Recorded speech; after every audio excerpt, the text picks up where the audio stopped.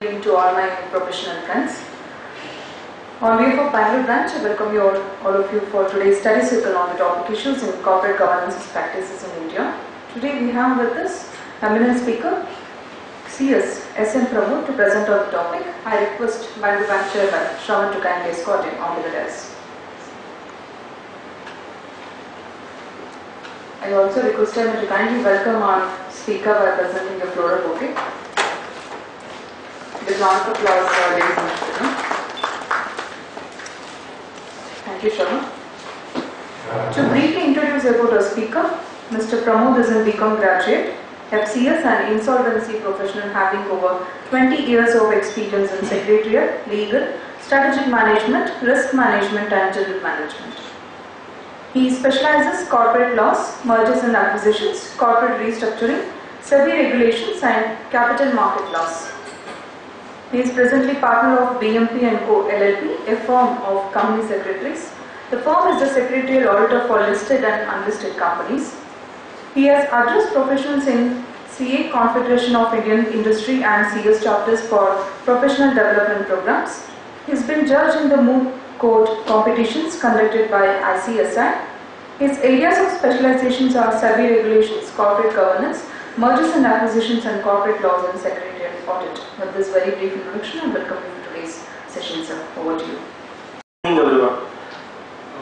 What I'm trying to do is we try to have a lot more interactive sessions. So what I'm expecting is let's have as a conversation and not as a monologue, because corporate governance per se is more on not the law per se, but I think it's got more to do with the experiences that we face in the company when you're working on a day-to-day basis.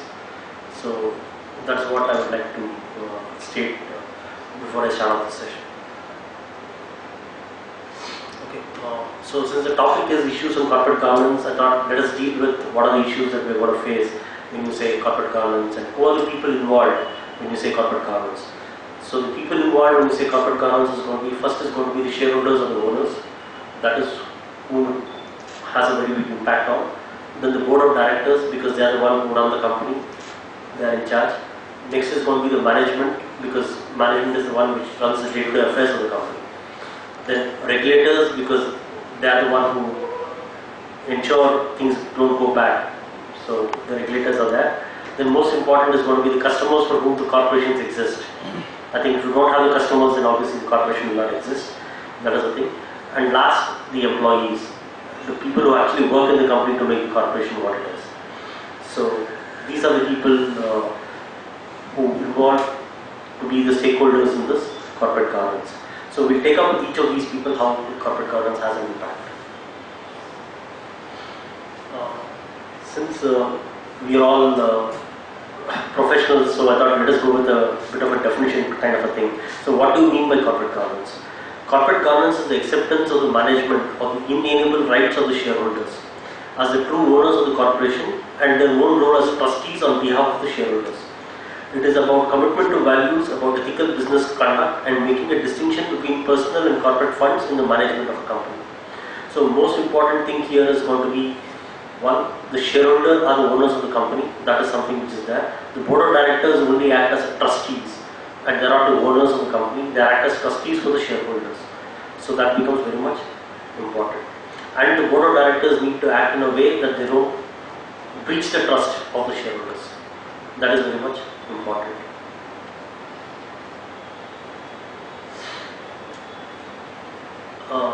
The top 20 CEOs in America signed off on this thing called as common sense approach for corporate governance. This is the principles on which they signed off, saying according to us every company needs to comply with this for corporate governance. And the first signature is by Warren Buffett. So I thought let me pick this up and put it across, because that really sets the tone, the thing. So what they say is truly independent corporate boards are vital to effective governance. So no board can be beholden to the CEO or management. Every board should meet regularly without the CEO present, and every board should have an active and direct engagement with the executives below the CEO level. So what they mean to here say is, one, the board needs to be independent. The board needs to take its own decisions and not just say yes to whatever the CEO or the managing director is saying. That is the first important thing that they are saying. And two, you also need to meet the other executives of the company, that is one level below the management. so that you actually also understand what's happening in the company. So that is one thing which they say you need to have. Then diverse board makes diverse decisions, better decisions. That means you need to have a diverse board. You cannot have only one people of the same this thing, then you will not get new ideas. I mean, that is the most important thing. I mean, let's assume the company is an FMCG company. Then you need one person who is good in accounts, who is good in marketing, who is good in regulatory, or who is good in chemicals or whatever. I'm just giving an example. So that when you have people from various walks of life, then only you will get a better ideas and you get a diverse board. So that is something which is very much required. Then every board needs a strong leader who is independent of the management. That is, in the board of directors, you need to have one person who is going to be strong and be independent from the management. That is, who can tell the management saying no. So that is something that is very much required. And then companies should not feel obligated to provide earnings guidance, so they should focus on long-term earnings. That is something which is not happening in the US or not in India, where it's quarter say quarter tak. That is, everybody is interested in what was your earnings in the last quarter. So nobody looks at the long-term effect of whatever decisions you are taking. CEOs want to take some decisions which is good for that quarter, so you can just show the numbers to the stock exchange and to the institutional investors that have achieved these numbers. So they are saying take a long-term view, because that is what makes the business grow and not every quarter. Then common accounting standard is critical for corporate transparency. I think that is what regulators have done as far as the Ind AS and bringing all those things across. Then effective governance requires constructive engagement between the company and its shareholders. Last but not the least, always have a dialogue between your shareholders to understand what they want and where you are going, so that there is no mismatch between what the shareholders are thinking and what the company is doing. That becomes very much important. Okay, so why corporate governance? This is from the issue perspective I'm talking about. In the issues in corporate governance, what do you think is the bigger problem in corporate governance? One is going to be with regard to ambition. The ambition of the CEO may be something which is very different than what the shareholders may want. The ambition of the CEO may be, I want to be number one, my sales need to be number one, I'm not worried about profits. So I'm just giving you an example. Or the ambition of the CEO may be, I want to be larger than life, which may be good for the company or may not be good for the company. Because if the CEO goes down, the company also goes down with him. So that could be one this thing. Then avarice is where it is greed at all cost. That is, there is only greed. That is, I want everything. That is, the board decides that they want to take everything for themselves, not share it with the other stakeholders at all. So that is going to be another issue. And last but not the least is apathy. What happens is when the independent directors decide saying, boss, the management knows what it is doing, why should I interfere? Let them just run the show. I just come attend board meetings and go back. Where they do not feel that they need to take a stand. If that becomes, then you have a problem as far as corporate governance is concerned.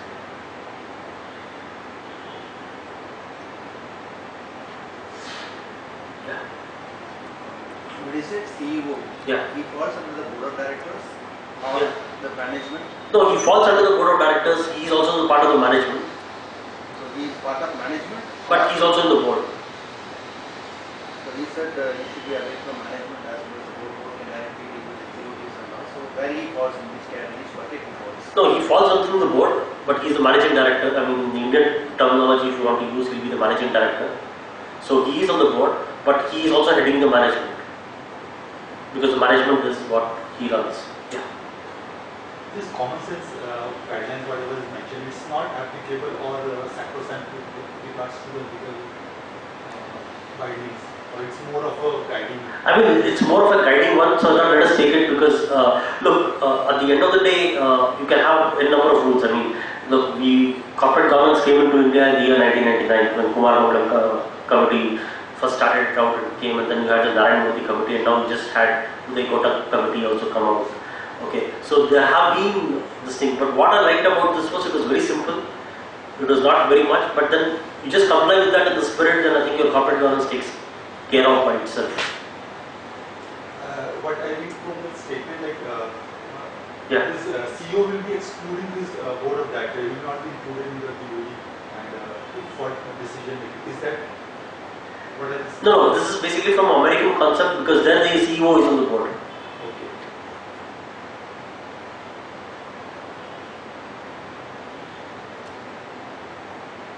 So actually, every board should meet regularly without the CEO present. Yeah, that is something what they need to say is you meet the other management people without the CEO being present. Look, generally what happens is when you have a boss, you're not open in front of him. It's normal human tendency, right?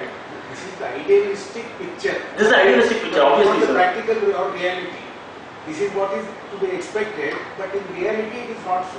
All CEOs are present in the board meetings. No, so what they are trying to tell you is at least have one meeting with the management without the CEO being present. Okay. They are not saying it needs to happen every board meeting or whatever. They are saying is one board meeting in a year, let all the directors meet one level below without the CEO being present because you get a better picture of the company.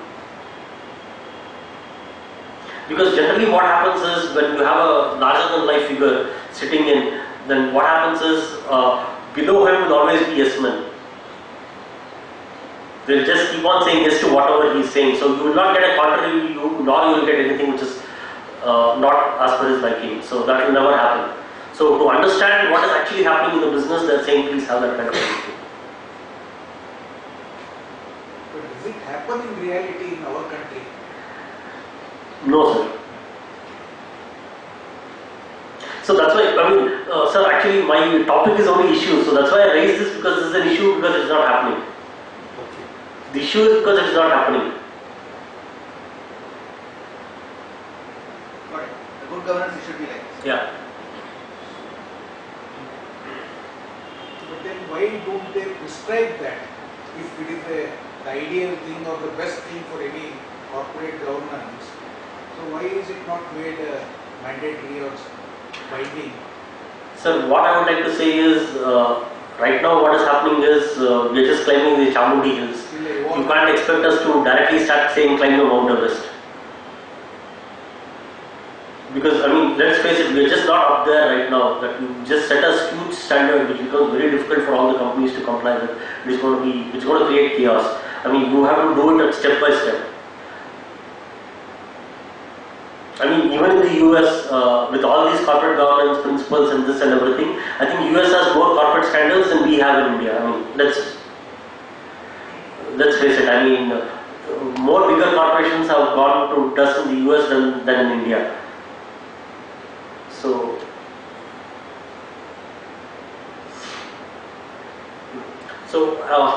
at the end of the day, look, it's a business, right? So for business, why do you think corporate governance is required? So what we found in the stock market is, if your company is well managed and your corporate governance principles are good, and company feels your corporate governance levels are good, then the stock market treats you differently. That is, you get an upside in your share price. That is one. Two, what they also found by research is, those kind of companies also tend to perform better in the long run.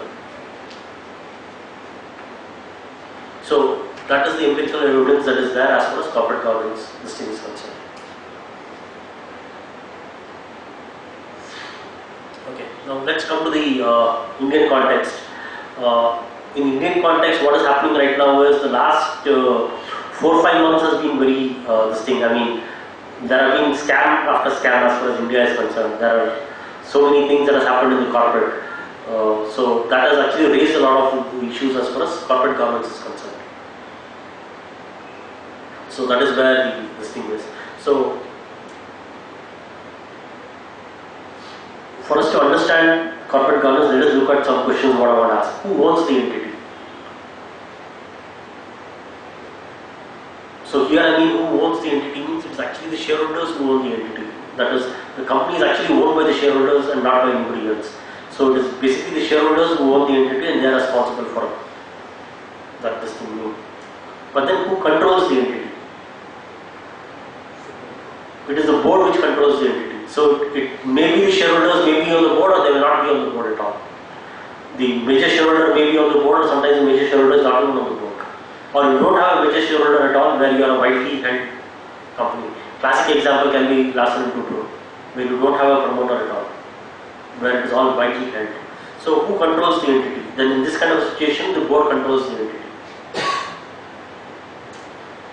But who runs the entity? The management runs the entity. It's not only the board. The board comes only once a quarter and meets for a board meeting and goes. So at the end of the day, it becomes the management which is running the company on a day-to-day basis.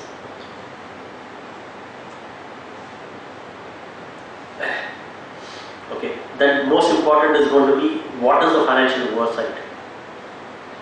So as far as the financial oversight is concerned, one you have the management, then you have the audit committee, then you have the board, and then of course you also have the auditors, the internal auditors, everybody looking into it. So that becomes that. And then what are the other control mechanisms?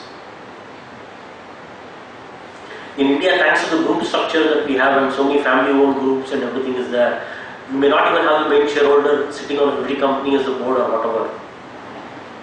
Whether he's on the board or he's not on the board, he's still able to control those companies. You're able to understand. He's still able to control the company even without not being on the board, without even not even being actually shareholder of the company. Some other company owns the share, but then still he's able to control the whole company. So that is something again which is there.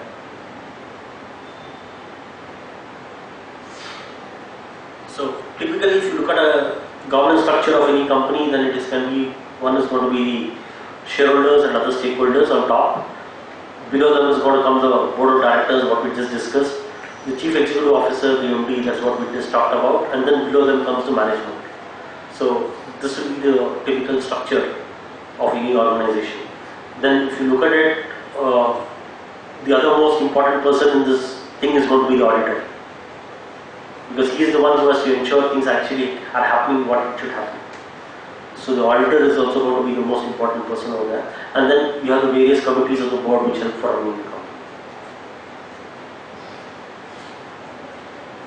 Okay, so all these people are accountable to who? To the shareholders, but the delegation of powers happen from the shareholders to the board and down. So that is what basically happens.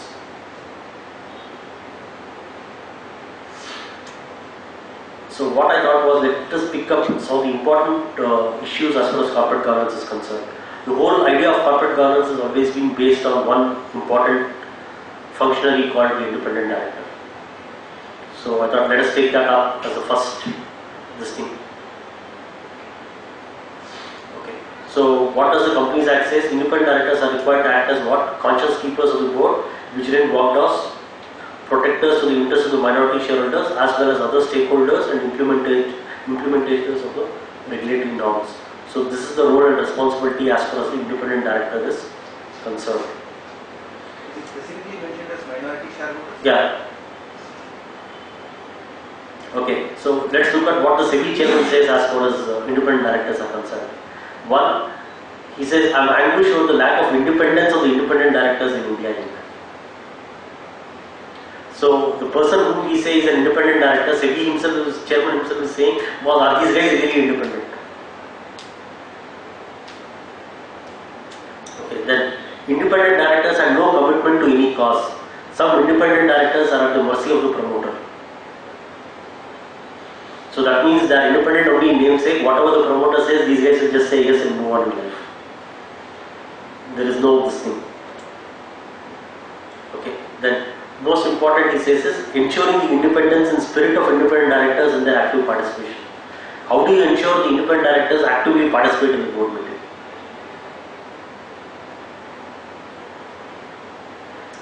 I mean, if you look at it, most of the board meetings, generally what happens is the chairman comes, he talks, everybody listens and just go off. I mean, hardly any interaction happens, or there is no questions asked, no this thing happened. So that is what generally board meetings happen. So what he is trying to question is, are you independent enough to question people? So these were the statements he just made just before forming of the Kota committee. After he made these statements and all, the next thing he did was form the Kota committee and said, okay fine, we can redraft the LODR. So this is what it is about. The crucial issue in relation to independent directors in India is that majority of the shareholders appoint independent directors. That is noticeable in India, and most of the huge corporations, shareholders are either individuals or family members. when the Tata this thing happened, one of the bigger this thing for corporate India was it was the first time that an independent director got removed, where they said you are acting against the interests of the majority shareholder, and the majority shareholder took a stand that we need to remove an independent director.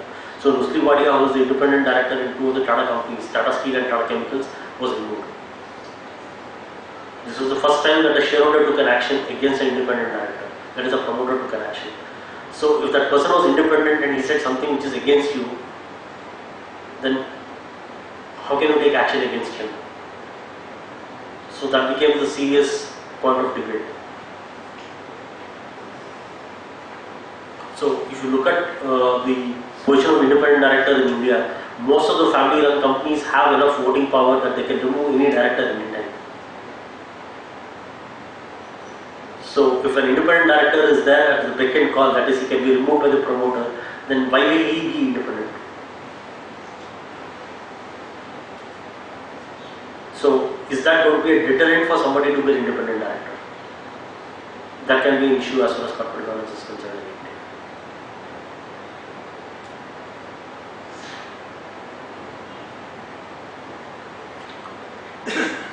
So one of the things of independent directors in India is independent directors in India are felt to be an extension of the promoter group or those playing ball to the whims of the controlling shareholder.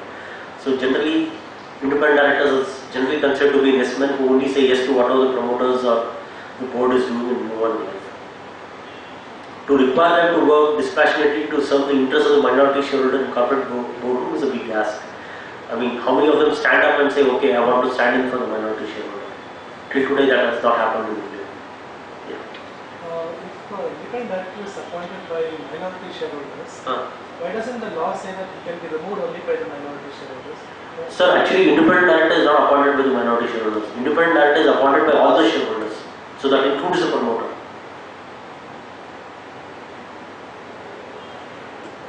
The goal is to take care of the interests of the minority shareholders. That's what SEBI expects. That's what SEBI expects them to do. But the problem is how many of them are doing it, and that becomes the problem.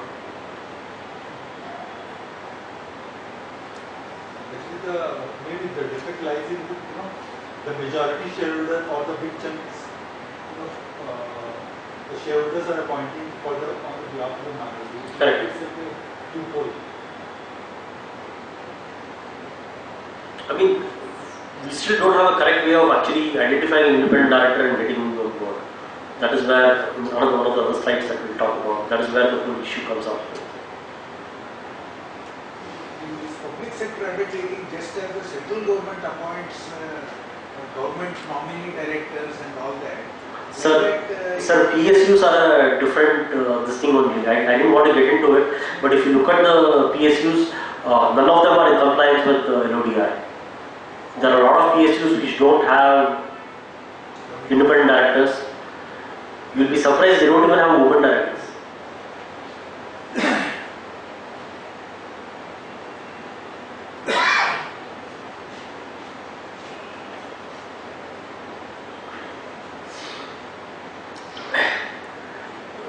So one of the things is, I think after some of the scams that has happened, people are very this thing of being independent directors in a lot of companies. So a lot of the independent directors in a lot of companies started resigning also when they realized this is not a company where we want to be associated with. But the thing is, they just resign, but they don't tell the reason why they resigned.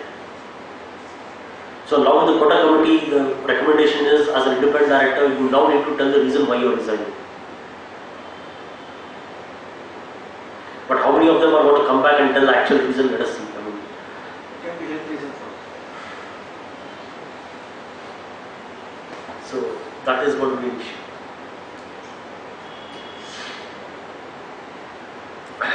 I just thought I'll just take a case which just happened recently and which is still happening and still going on, and a lot of this thing is happening. So if you look at Fortis, the two brothers who were the founders and the promoters of the company, what they did is 500 crores, they just took it out from the company. Not a small amount, 500 crores just taken out from the company. And then they said the funds reported in the balance sheet of SH as cash and cash equivalents was money rooted and placed under the control of Sings at the time. So what he is saying is, in the balance sheet I am showing 500 crores, but actually the 500 crores is not there. So this is actually blatant fraud. So what they did, the modus operandi was simple. First and foremost, you give the money to a wholly owned subsidiary. If you look at the Companies Act provisions 186, wholly owned subsidiary, you don't have to take members' approval, nothing is required. You can just lend the money to the wholly owned subsidiary. Now the wholly owned subsidiary is a company which is not a listed company, obviously. So you will not have any independent directors there, you will not have anything. So that company will then lend to whomever they want. That is again controlled by these people.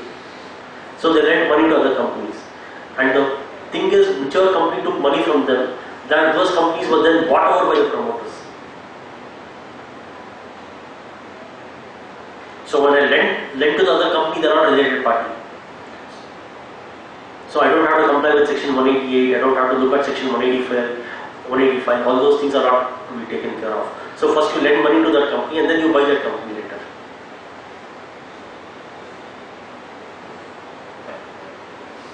So they completely circumvented all the provisions of the Companies Act and then they got the money.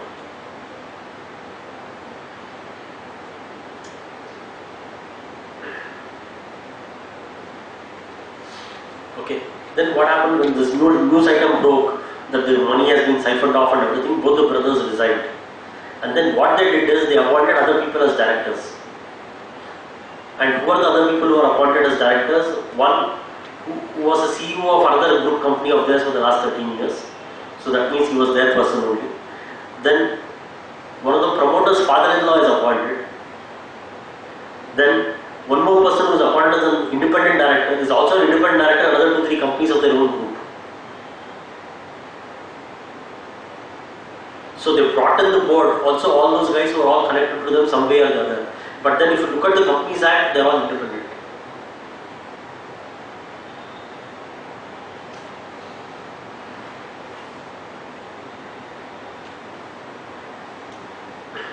So these are the people whom they brought in as directors. But then, of course, this is the first time that you're seeing where the shareholders actually said no.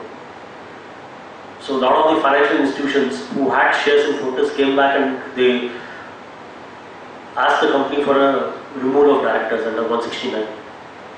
So this is the first time that the institutional shareholders pushed the company to hold a EGM for removal of directors, and all these people got removed.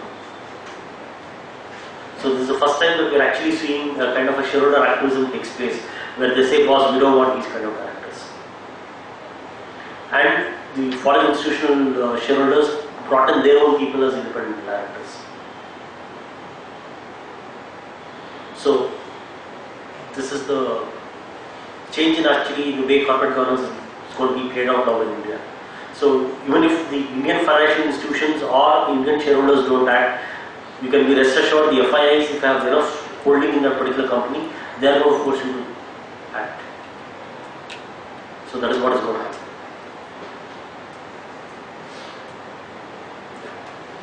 You said about in US as well as India comparisons, US has a lot of structured kind of management and board.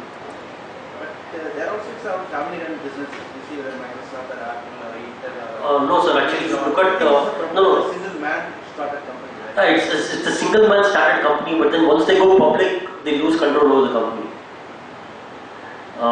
If you look at Facebook, is a bit of a thing where Mark Zuckerberg, because of the voting shares that he has, that is differential voting rights, he controls 50%. But if you look at a Google or if you look at a Microsoft or an Apple, none of the founders have so much shares that they can influence anyone. If you look at Apple, it's completely publicly owned. So they don't. Big corporations are promoted by individual family owned, so then they start with the families. I mean, they start that way out, but then once they become big, it completely gets. The whole less than 50%. 50% is extreme possible in any of these companies. Even in Amazon, where Jeff Bezos is there, even he doesn't have 50% in Amazon, which is today the world's largest company by market capitalization.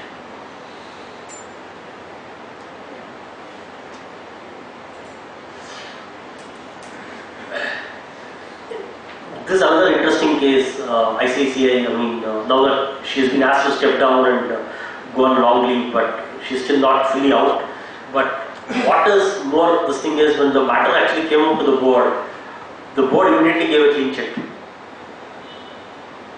the first reaction of the board is everything is above board, nothing has happened. And for 2 years they were sitting on it without doing anything. It's only when what they say is when the news hits the newspaper, only when it becomes news, that is when the TV channels or the newspapers pick it up, then only board acts. Till the news is not out in the public, no action is taken. So that is really the thing. So the independent directors immediately gave a clean check to the board, said everything is above board, no problem. As far as Companies Act is concerned, she has given all declarations, there is no conflict. So these are the kind of statements that first came out. And when more and more news started coming out, then suddenly the board said, yeah, I think there is something. So I think this is where the independent directors fail as far as corporate governance is concerned. Once you get it, why don't you push for something and get an investigation done and take a stand?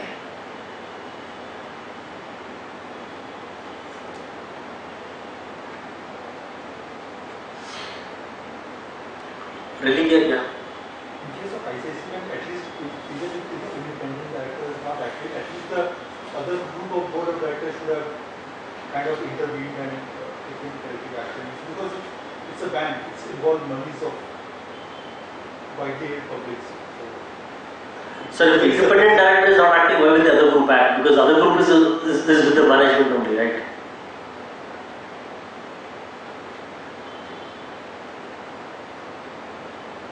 So that is where this thing comes. Religare is again the same Singh brothers, that is the two brothers itself.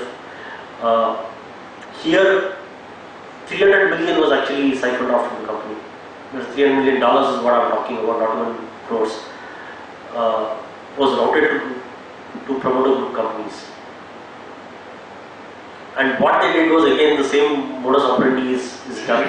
Give the loan to a subsidiary company, which is then only controlled by them, no other independent director, nobody else, and then they just give loans to whomever they want. And in this case, what happened is the foreign financial institution investors have actually filed a operation mismanagement case, which is right now going on in Delhi LCAT, where they actually gone and filed a case saying, stop these people from dealing with the company, they cannot give any more loans, they cannot do this. So they have actually pushed the company into a corner by filing the case. This is also the first time when you have seen an independent foreign financial institution holder going in for operation mismanagement. Generally, operation mismanagement is generally filed by two warring parties who are all promoters both sides. Where one person says, I am oppressed and I am doing something. This is the first time where actually a listed company, ordinary shareholders have actually gone in for operation mismanagement.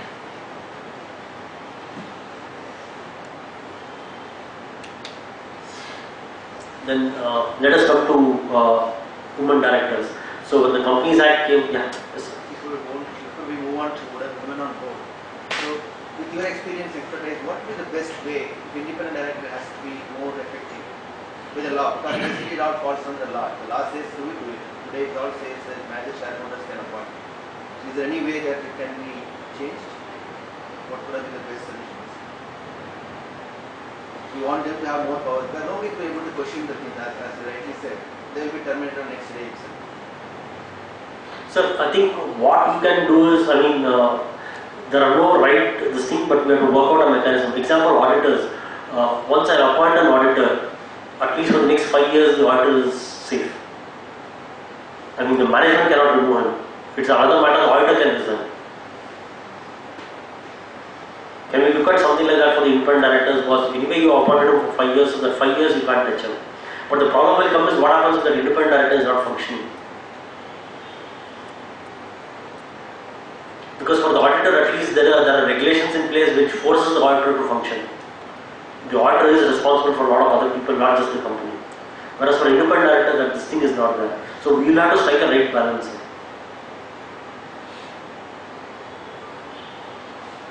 When I come to the NRC, I will deal with it a bit more. That this thing. Then if you look at women representation, if you look at the way it is, it's very less. It is just 12%. of the board are women. Compared to our population, it's a very this thing. And if you look at again from an industry perspective, if you look at energy manufacturing, the number of women are very less. It's only in telecom, IT, the new age industries where you have a lot more women representation.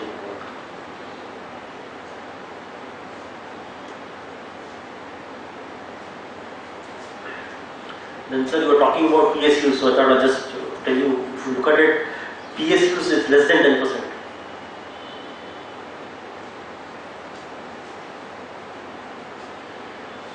And the irony is today they also are talking about women's reservation bill in the parliament, but the government itself is not acting, sir, actually.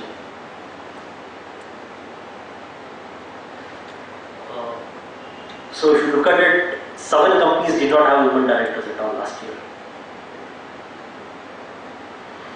Only one is a private sector one, which is S-Bank.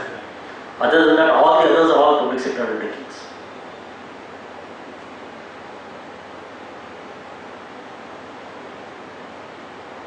Pramod, is it a mandatory one? It's a mandatory one, sir. So who is the authority, regulatory authority who can question? Sir, actually MCA has to question, and since it's a listed company also, even SEBI can question. But then these are all government companies, right? So who's going to question the government company?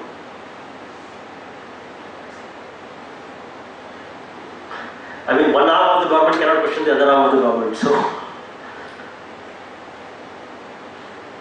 women director, why women director? I mean, that is the first question.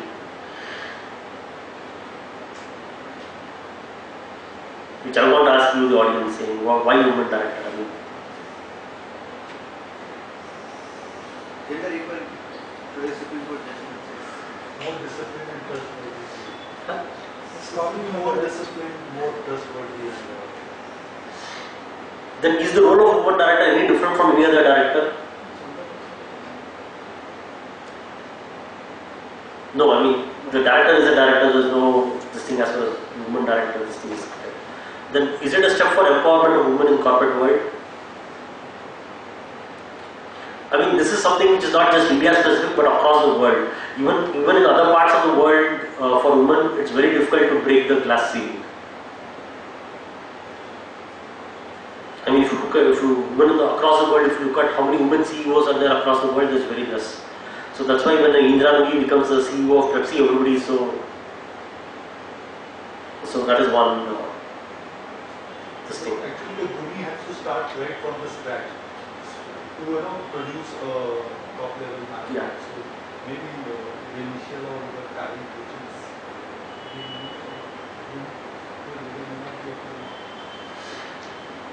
Then what happens in a promoter-driven company?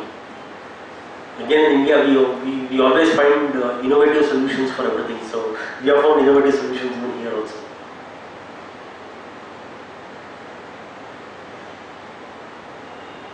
It says woman director, okay, fine. So the woman has to be from the family itself.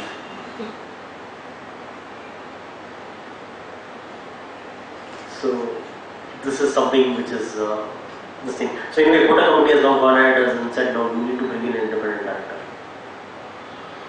So the problem in India is you need to bring in a law for everything. I mean, people will not do anything on their own.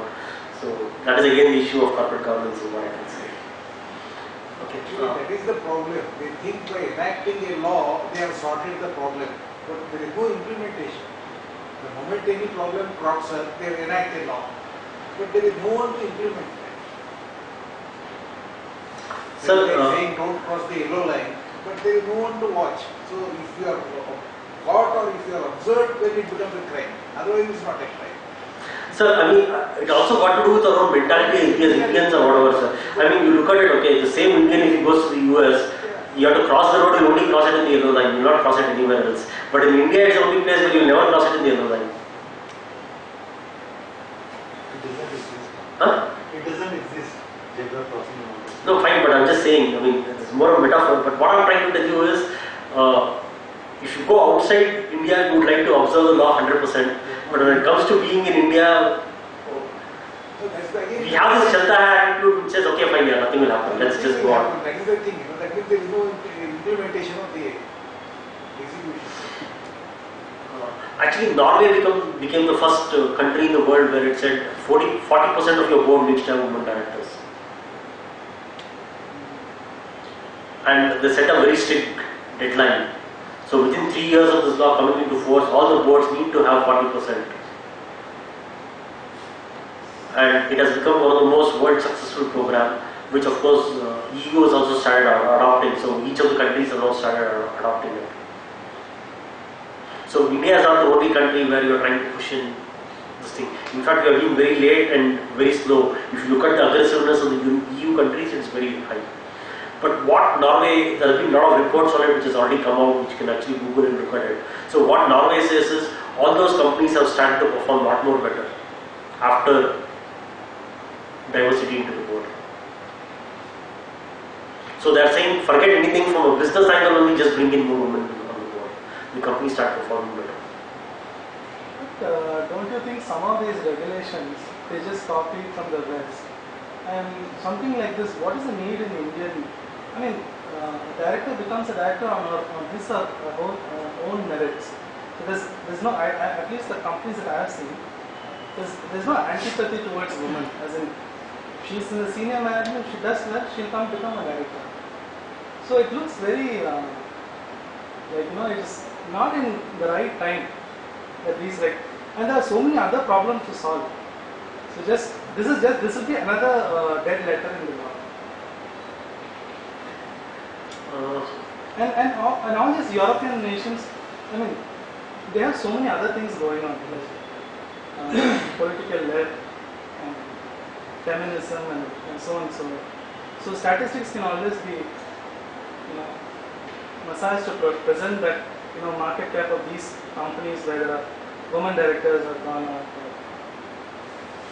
Do you think so? So I mean, this is not about market cap, but this is more about the profits. That's what they are talking about. Okay, I'll just give you an example of the boards where I was in employment and what I've seen the board and everything. What we have actually seen is the women directors ask a lot more questions than the men director.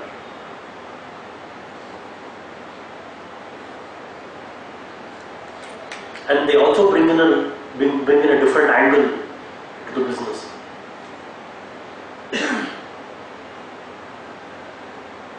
That is what actually we have actually seen in this thing. So generally what happens in the board of directors is, let's face it, this is a old boys club.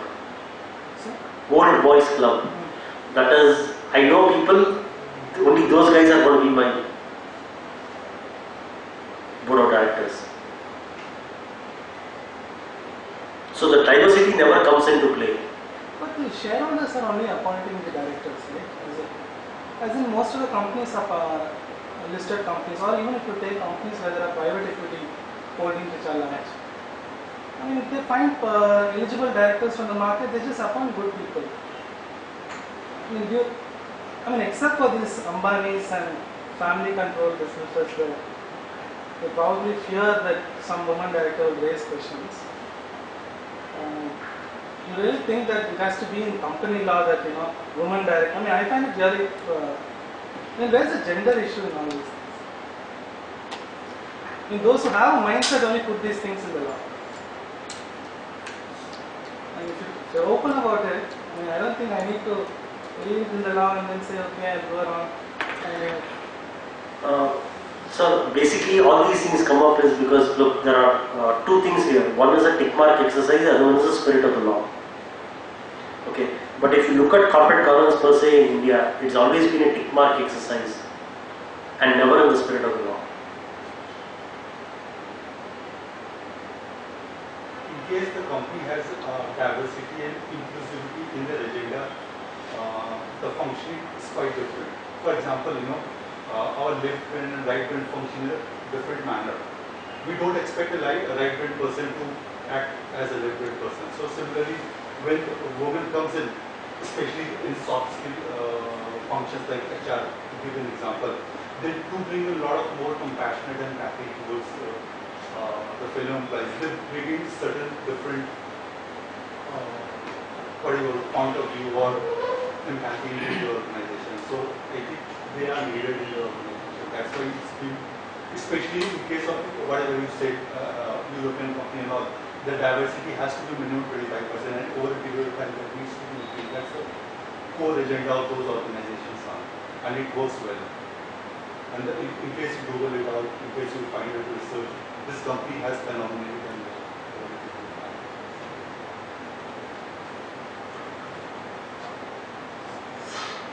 Okay. The next item is, this thing is again a corporate governance. This thing is going to be on succession planning. That is, who's going to take over next. That is something which is a lot desired in the Indian this thing. The process of identifying and developing new leaders who can replace the old leaders. That is, who is going to replace you once you are out, as far as the CEO or whatever that this thing is concerned. So that becomes a very big challenge. In case of promoter-driven companies, it's very clear. I mean, you have a promoter, you know very well sure it's going to be his son or daughter who's going to take over. That is very this thing. Succession planning is not this thing over there. But then what about those companies which are actually professionally run? At least there you expect the succession planning to be a lot more better, or thing. Even there also it doesn't happen that way. So that is a challenge.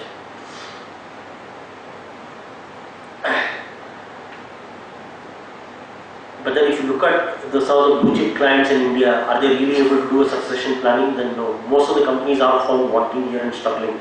I think the classic case can be Tata Motors. And then of course Infosys, which is closer home to us in Bangalore, where even they had some problems. First one I would like to take is Tata Motors. The managing director of Tata Motors committed suicide in Bangkok. He just jumped out of the hotel window. And it took Tata Motors 2 years to bring in a new person.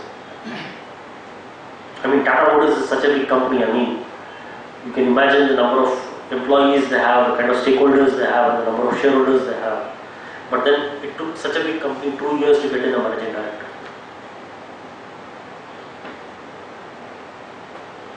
Whereas, as everybody says, succession planning is there in LODR, which clearly says every company needs to have this and you need to do it. Even if that is there, then how come they don't get anyone?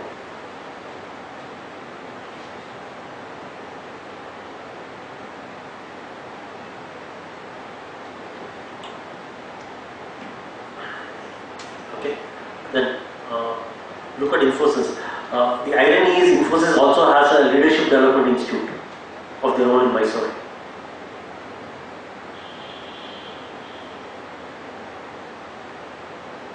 Okay, I mean, after Narayan Murthy and Mr. Nandan stepped down, from then on they have a leadership crisis actually. From then on it was not settled at all. And then Vishal Sikka came, he went off again, they did not have anyone. So for 4 months it was actually vacant.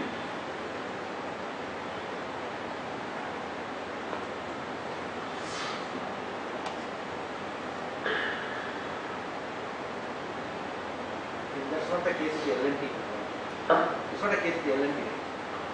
So L&T also has another problem. I'll come to the L&T also. Okay. Then another problem we are now seeing in India is superstar CEOs. That is, the CEO is such a big man in the industry and a big this thing that he seems to be just be continuing forever. There's virtually no retirement age for them. And what kind of impact it's going to have on the company in the long run, no one knows.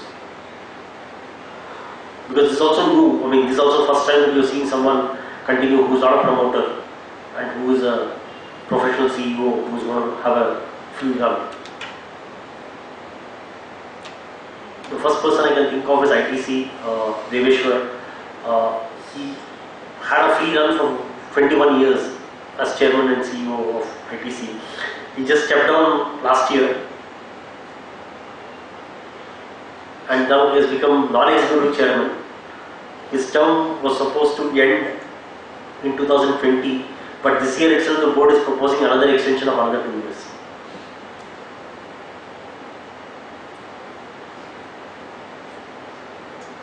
So that is one. Next one is L&T. As I said, I have another slide on L&T. Mr. Nayak has also virtually held L&T for a long time. In fact, I don't know, I didn't want to put that up, but If you go back and look at one of his interviews, he said he doesn't find anyone who can replace him. Is the statement he made. Now that's a very dangerous statement. I mean, no person can be so indispensable to anyone. I mean, let's face it, for our organization. I mean, one of the things you expect a leader is that he builds more leaders. But that is something that doesn't seem to be happening in India. I still remember the classic this thing where in a ship which seems from India to London they are going in a tank, there are some frogs and there is no, what should I say, the tank has no lid on top. So one of the person goes to another English person and says there is no lid on the top, the frog will just jump out. He says no, they're Indian frogs, if one tries to jump on, the other one will pull it down. So I mean, so where is this thing for creating leadership? So that is again. Is it Pramod or Essence Subramanian? Huh? The name Venkataraman is correct? Yeah. Or is it Essence Subramanian? Venkataraman last I saw, so I just recheck. But even L&T has an issue where he's continuing now for as non-executive chairman and nobody knows when he's going to step down. So. HDFC. Huh? HDFC Bank. I think he must. I think he's been CEO from 93. So, but at least his bureau of the CEO was long time back. Bank at least that mystery has taken over long time back. So at least there, this thing happened long back, unlike these where they continue for a longer. But even there you will have problem. Even ICICI also, Mr. Kamath was there for a long time.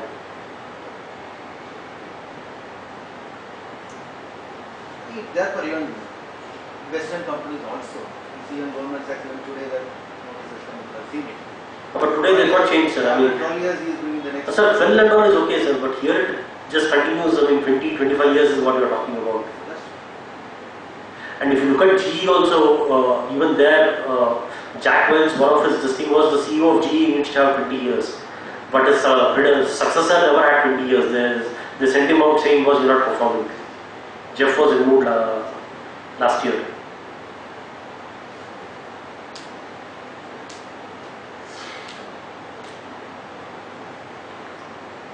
So the problem of appointment of independent directors actually comes in from this committee. Because this is the committee which actually has to recommend independent directors or any other directors who is going to be appointed to the board. But how does this committee function is always a issue. Whether they are functioning independently, whether they are recommending directors on their own, or is it whatever the promoter is recommending that they are just saying it is their recommendation and people are getting appointed. So the whole problem comes in from this nomination committee not being independent.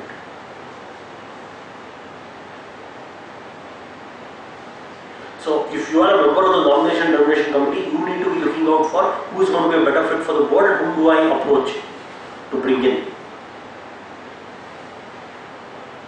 But the members of the nomination committee will never even look at it on that way basis.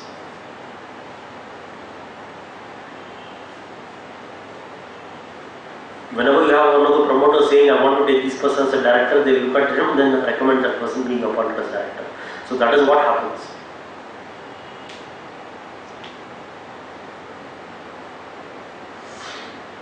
That is one issue. Then the other issue of NRC is going to be with regard to board evaluation. How does board evaluation take place?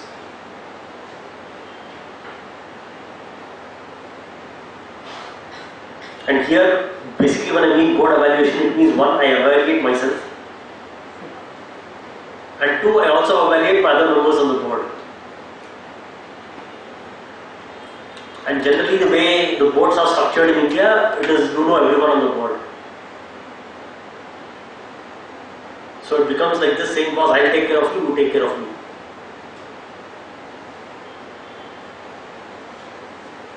And for most of the board, this is done because it's a regulatory requirement. Generally you do it just before 31st of March happens, so you need to have one board meeting just before that one, and that is something which what you do is you put in enough other agenda items so that this doesn't get enough time, and everybody is circulated before, and you ask them to just fill it up and come beforehand. Everybody just exchanges and over.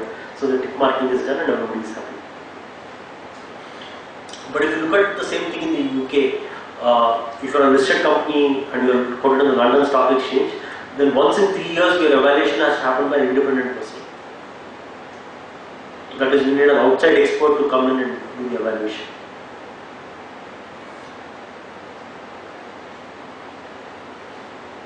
So that will be the next step, I think, even in India, once people realize things are not working that way, so you can expect things to move to that level. Then nomination and remuneration committee functioning. Let's look into payment of directors. That is, how are the directors being paid? If you had actually looked at yesterday's Economic Times, they have actually even given the median saying how much is the executive salary compared to the lowest guy in the company. How many times it is more. ITC, it is somewhere around 500 times. So you can look at the way this thing happens. So if you look at the CEOs of a lot of the companies, last year it was 78 crores.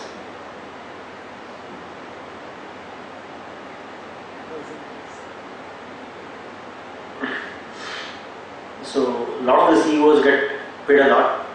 So this is all decided by the NRC committee. So that is where is the NRC playing a proactive role. But if you put a similar slide for Western companies, What? Western companies, US and UK based, it will be the same picture there also. They are not different. What I am trying to say is, projecting only Indian companies is not a fact. Western companies also same picture appears. The ratio is 1000 times. You take any corporate CEO's numbers, it is almost similar. So actually yesterday the Economic Times was given, I'll come back to the next slide, it looks like this. You can just see the global CEO pay average income below. It's only in the US and India that you have a huge number. That is, US it is 265 is the median, in India it is 229. But if you look at Europe, they are all below 200.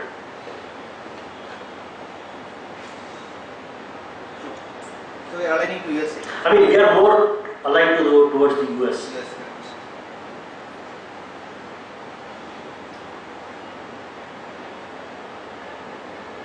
But China is the slowest.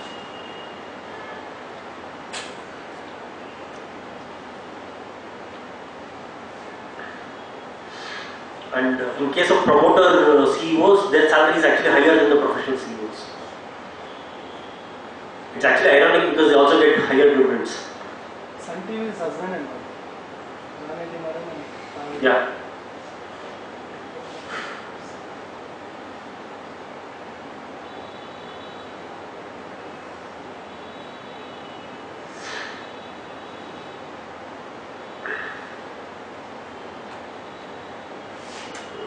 Then if you look at Tata Motors, what happened was they also had paid a huge remuneration to their directors and everything. And because director's salary is a related party transaction, the related party cannot vote. So for the first time you actually saw the shareholders voting against the resolution.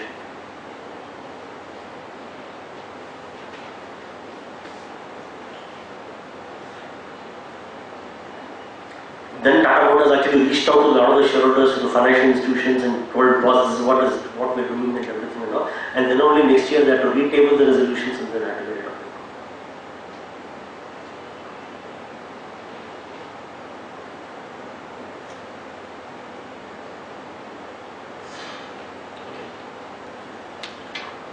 The whole corporate governance biggest issue is with this regard is always going to be on related party transactions.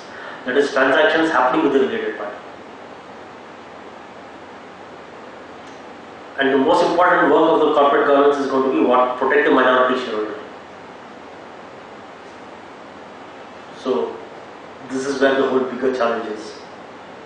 So what are the kind of related party transactions that happen? One, between group companies. Not much details are given, you don't give out the required information that is being required. Then relatives of directors are appointed at huge remunerations. Then frequent mergers and amalgamations happen. You don't even know what's happening. The exchange ratios look very lopsided, very this thing. How it is happening? What are those things happen? Then accounts of subsidiaries, JVs get consolidated, never audited.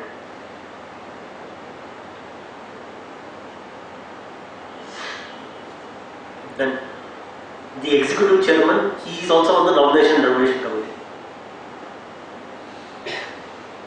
Why the act allows it, so he can be, so there is nothing wrong with it, so but he also sits in the same committee.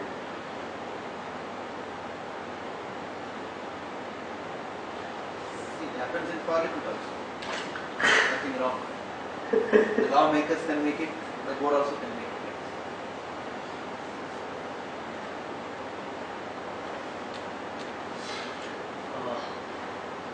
I thought let me take another related party transaction. This is not much in the news, but if you read a magazine called Money Life, it has already come in 2-3 times. So what happens is Kesaram sells Century Textile shares to another company called Cadman Industries. Okay, in 2015 at 141 crores. Then in 17-18 it invests 400 crores in a wholly owned subsidiary company. Now this company buys the same shares back at 355 crores. So that company makes a profit of 200 crores. Camden is a subsidiary of. No sir, Camden is not a subsidiary. Camden is not even a related party company.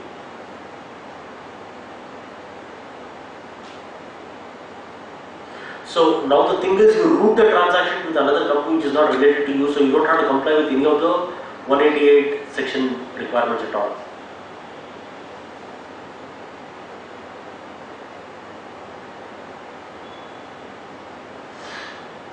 Okay. Then Signet then sold these same shares to another group company, Pilani Industries, for 255 crores, making a loss of 100 crores.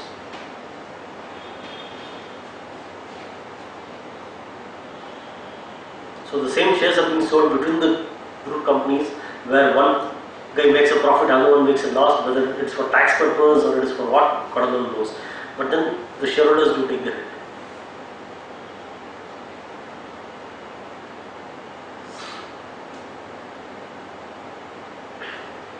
Then in 15-16 the same company sold its spun and pipes and chemicals business, same again to Cadman at 400 crores. After 3 years you buy back the same company at 422 crores.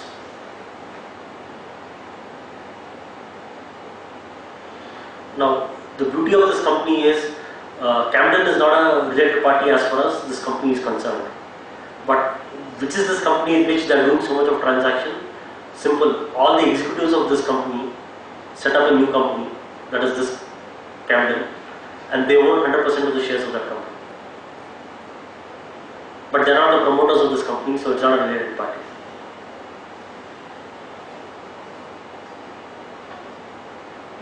This is again Birla Group company. Yes, sir. And that man sits on the committee for corporate governance and all that.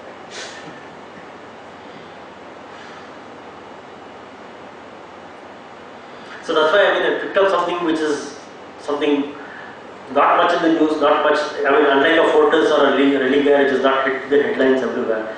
But then this is what the whole this thing is.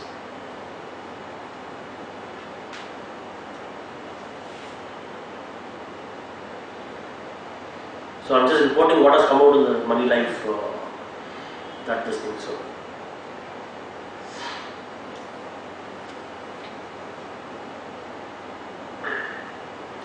Then Raymond, here actually the company had a property in Bombay where the promoters had a flats and where they were staying, and the flats has a life, so the life of the flats was coming down, so they had to demolish the flat and construct a new flat. So what they did is they demolished the flats and constructed new flats. By then the promoters' family got split. So when the split happened, the promoter said, I not only get these shares, but I also want the flat. So in the promoter settlement, even the flats were said you will get these flats. But the flats actually belong to the company. And since the settlement was happening at that time, they entered into a price which was very low at that time. And by the time these people built the flat and everything happened, the whole thing changed. But the promoter said they'll still do the transaction at the price which was agreed in those days.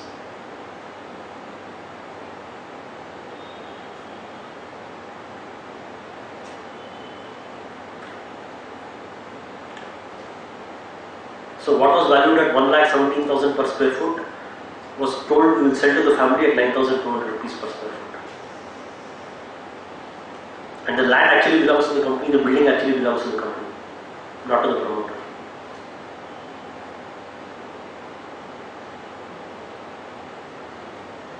And this is the first time where the shareholders actually went and said no, we will not agree, and they voted against it.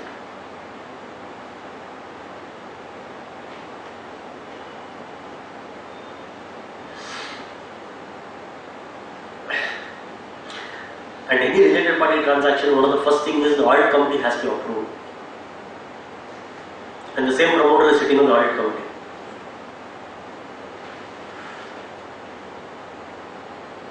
So, this is just the conflict. Then the other thing is Maruti. Suzuki in India uses the name Maruti, and that's what the company is, and that's what they do. And it's a listed company. There are a lot of shareholders in India.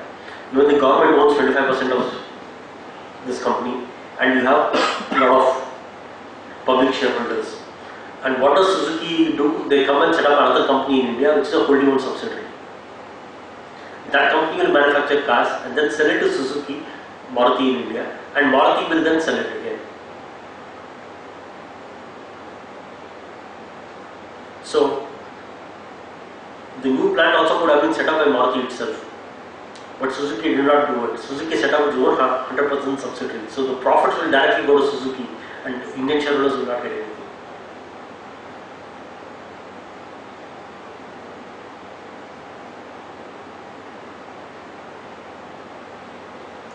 So, this is one. So they wanted to transfer the existing facilities to the new entity. That was the issue. Not just existing facilities. The existing facility was no, but existing land that they had, that they wanted to give it to the other. The new entity. So, but more than anything else, this company itself could have set up the new plant and could have got the whole thing, right? Why you need another? So that went through, right? Yeah, it went through, sir. Everything went through.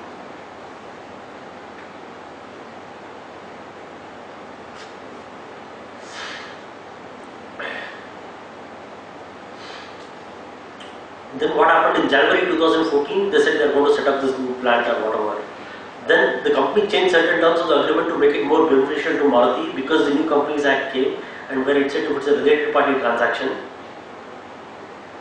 then you need minority shareholders' approval, and the related party cannot vote. Suddenly they realized if that is the status, then the shareholders may not agree to it. So what they did is they made the terms favorable to the listed company. Then what happened?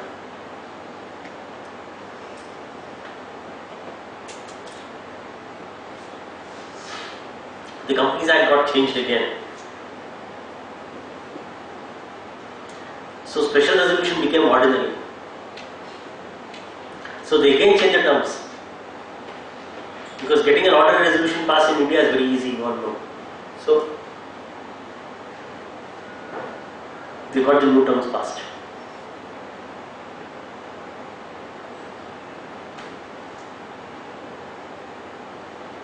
So this is basically to help Suzuki to take the profits. Yeah. I mean, but what happens to the minority shareholder? I mean, that person is there, right? And it's a listed company and minority shareholders are there. So what happens to the rights of the minority shareholders? Does government own any shares in Yeah, they still have, I think, 20% of Silver as well. They still own shares. But there are no management control or anything. So it can be a brand name, right? Like Hero Honda, similarly Maruti Suzuki. So without a Suzuki name, you won't be able to get the market cap. That's maybe another reason behind it. Which may not be related to the governance from other business side. Yeah, but you already have a brand name, sir, in this company. You're already taking royalty out for that also. Maybe.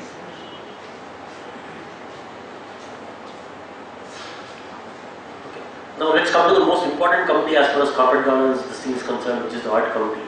which is more important as because they are the ones which oversee the financial reporting process and disclosures of the financial information and everything. So the audit committee becomes the most important one. They also have to review the financials and the risk management policies. Then you also have to look at reasons for substantial defaults in payments in case of depositors or debentures or shareholders, those things which you look at. Then most important, they also approve what? The terms and fees for the statutory auditors. Then discussion with the external auditors before the audit commences and the nature and scope of audit, as well as the post-audit discussion to ascertain any areas of concern. Others then review the management, external and internal auditors, adequacy of internal control for any company. How good the internal control systems are as far as the thing with the company is concerned. The audit committee with related to the external auditor, what are the things they look into? One, to access the qualification, skill, resources, effectiveness, independentness of the external auditor. To seek assurance of the auditors that the staff have no family, financial connections, all those things with the company. To discuss key accounting and audit judgments and levels of awareness. To assess effectiveness of the audit process. To monitor external audit firms' compliance with applicable ethical guidelines. All these things are what we look at. But then if you look at the number of scams that has happened, that is also putting in a lot of pressure on the auditors saying how good their own processes are or how well they are also performing.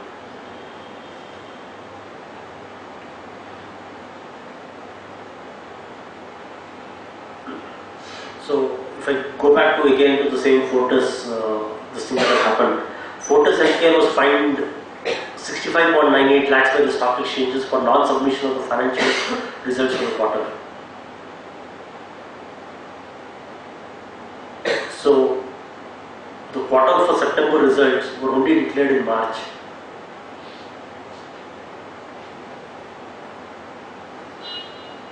I mean, why did the auditors not give a qualified opinion and close it a lot more faster?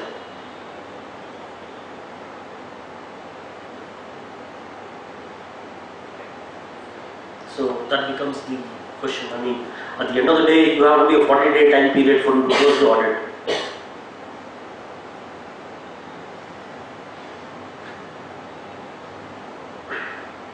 Then this is again a newspaper, this thing, 30 auditors have resigned this year.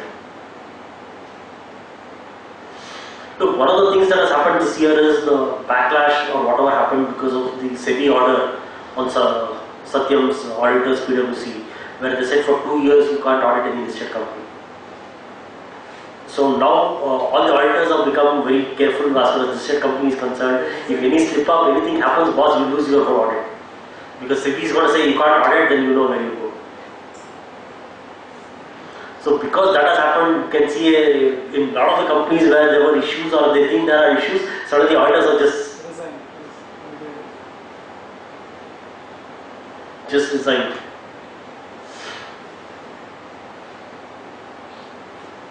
So after that, the next news item came actually, it's not just 30 companies, in 42 companies the auditors have resigned. And the auditors have also become a lot more bolder. It's now for the first time we are seeing some of the bigger companies also, they are now talking about going concern.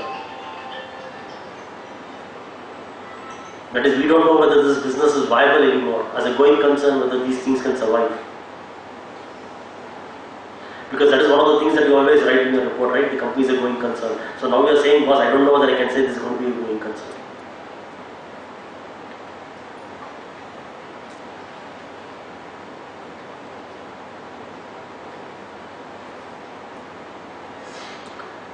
If you actually go back and look at Manpasand's quarterly results, I mean, it's a listed company, so they need to give a limited review or an audit. This company chose to give a limited review. If you go back and look at the limited review reports for the last 3 quarters, Deloitte has not qualified it at all. There's no qualification there.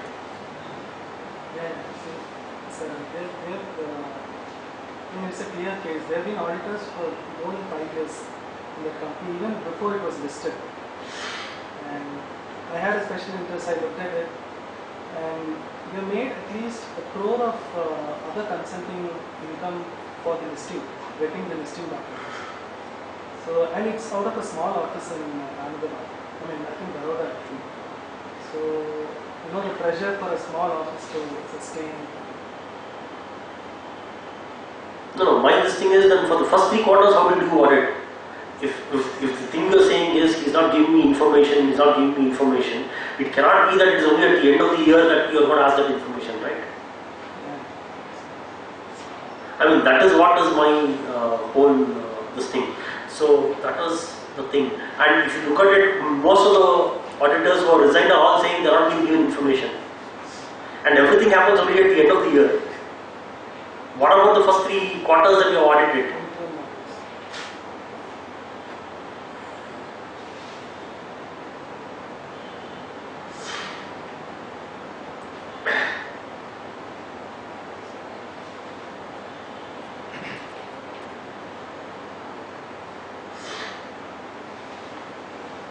Even Varangi is again another company where, in fact, the share price has actually fallen a lot as far as this company. Even both 1% and this, the share price has actually tanked after this thing has happened. But even here, I went back and checked, even PwC has not qualified already. That's None of these cases you will find any qualifications. They were,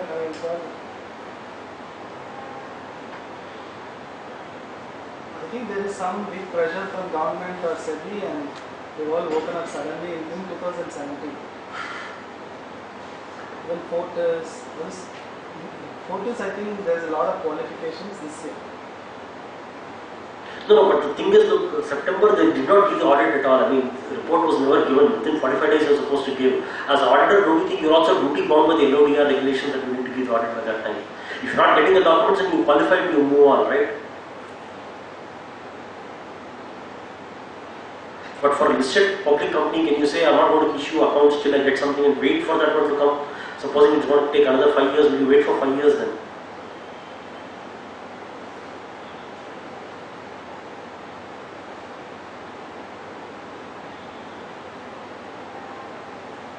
I mean, one more thing is, as auditors, I think you are responsible for the shareholders and not for the management.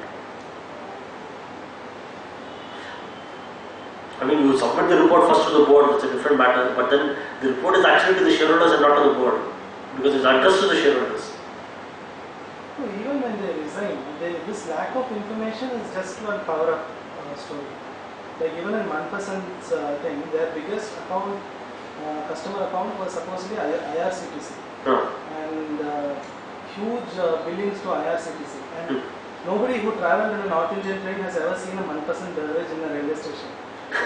Okay, so these are simple channel checks which the general market knows, the stockbrokers or people who study these things know this fact that their revenues are cooked up.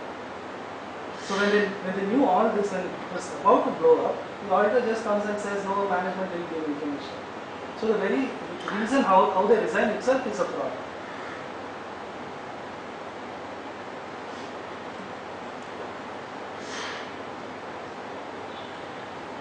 So what I would like to conclude on in the last, this thing is going to be, for corporate governance to work, it should not be just a box tick exercise. You only want to simply just tick the boxes, then nothing will ever come out of it. As long as you comply it with the spirit, then only things can work. And most important, each clog in the stakeholders, what I said first, everybody needs to do their work. Look, one of the bigger things is we as shareholders, we don't question. I mean, you look at the new Companies Act, there's a new provision called Section 245 of the Companies Act, which is class action suits. Till today, have you ever seen any class action suit filed by any shareholders in any listed company? It has been 3 years now since the Companies Act was fully completed. Whereas in the US, the same thing would have been in the US. By now, the amount of class action suits they would have filed and the amount of this thing they would have done would have been. The market is not yet mature. So that's what I'm saying. So what I'm trying to tell you is, even for the shareholders to complain, even they are also to be blamed because they themselves are also not acting. They are not aware. The awareness is not there. Not just the awareness, but this thing to act also is not there. So everybody needs to wake up and do.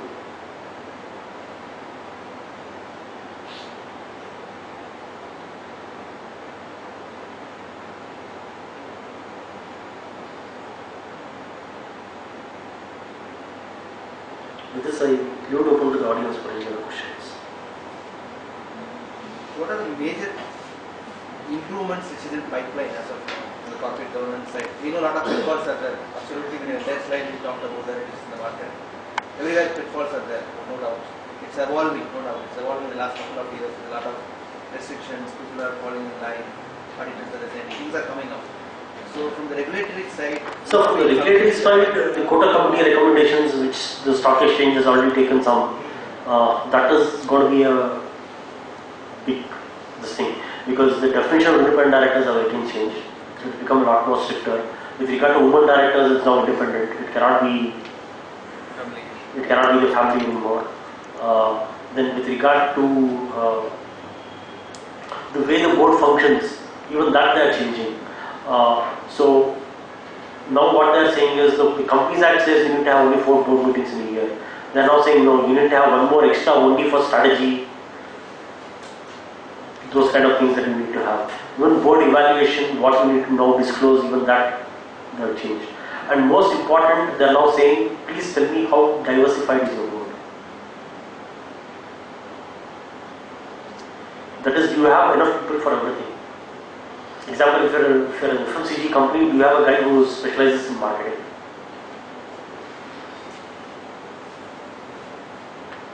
You able to understand? And things are evolving, sir. I mean, things are at least moving up. Because long time back when I attended another seminar like this on corporate governance, one of the proxy advisory firms showed an audit committee of a listed company where you had all film stars as audit committee members.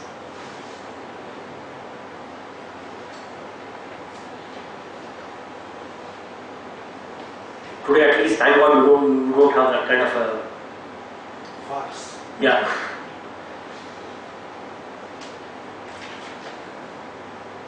What about company secretary's role in this entire governance? Is it increased or decreased or same or audited? Talk about the auditors, it's fine. Similarly, the key managerial personnel, basically CEOs and the company secretary, chief financial officers. So, whether their roles have really changed and put a lot of designations come in place, how is that? Sir, the company secretary per se, I mean, let's face it, even he's also trying to find his foot in the thing. He does not have enough powers like what the auditors have or whether this thing has. At the end of the day, he is in the management. And he's not a decision maker, he is only the decision implementer. So that is where this thing comes up. So you have very few company secretaries who will again come out and say this is wrong or this is very this thing. That also becomes very difficult. If you look at another thing is when this Nirav Modi this thing happened, the company secretary also resigned after everything had happened. Not before. So they come under the category of key management. Key management. Both CFO and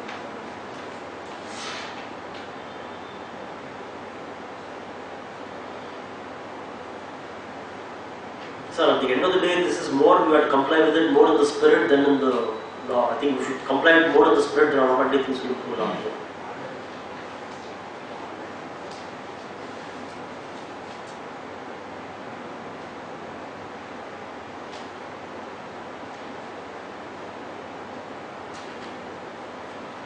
Okay, I want to thank ICSI Bangalore chapter for having invited me for this session.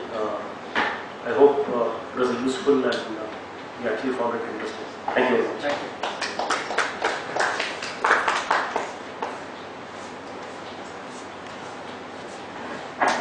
On behalf of all the members present here and on behalf of Bangalore branch of SIRC of ICA, I thank Mr. Pramod for sparing this valuable time for our institute and coming over here and giving an excellent presentation.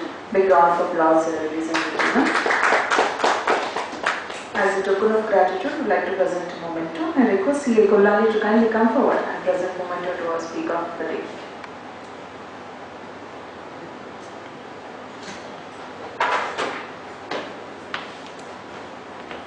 Huge round of applause, ladies and gentlemen.